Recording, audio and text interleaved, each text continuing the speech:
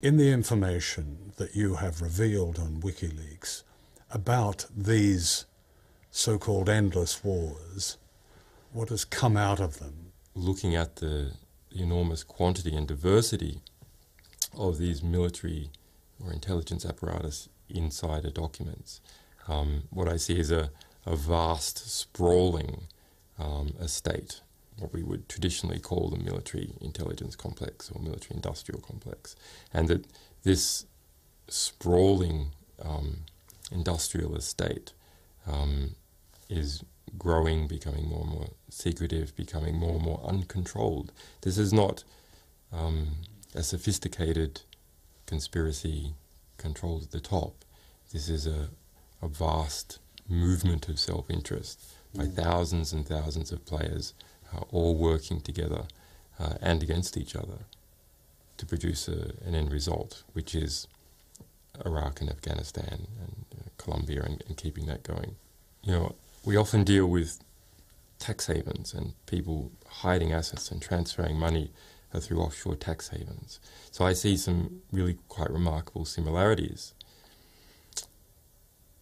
Guantanamo is used for laundering people to an offshore haven which doesn't follow the rule of law.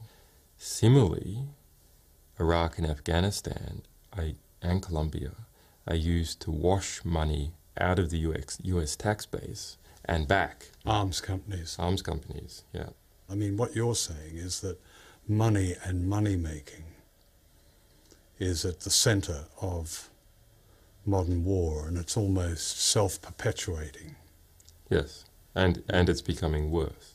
What happens when WikiLeaks runs into the United Kingdom, which has some of the most draconian secrecy laws in the world, such as the Official Secrets Act?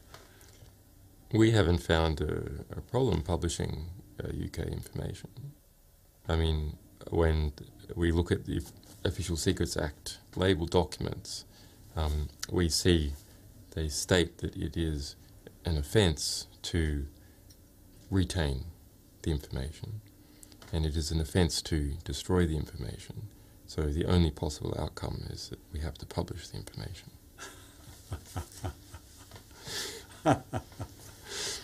And that's what which we have done on many, many occasions. I noticed one that I had a personal interest in was one that from the Ministry of Defence, classified document that equated terrorists with investigative journalists as threats. And Russian spies. And Russian spies. Yeah, as in fact, in many sections of that report, investigative journalists are the #1 threat to the sort of information security of the Ministry of Defence. So that was a 2,000-page document on how to stop leaks from the Ministry of Defence, which we leaked. I didn't know whether to be offended or honoured. Well, it's nice to be having an impact. Since the release of the Pentagon's war secrets, Julian Assange has been subjected to extraordinary smears and accusations originating in America and Sweden. These include threats against his life and bizarre character assassination. The media all over the world has amplified this propaganda.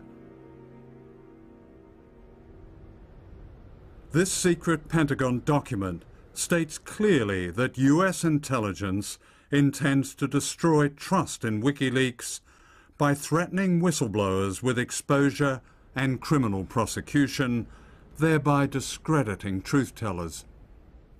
How you feel about whistleblowers as an essential part of democracy? Do you approve of whistleblowers? Well, I think this country has laws to protect whistleblowers. Exactly. And I think that that there have been instances in our history where shining a light on something is important to do.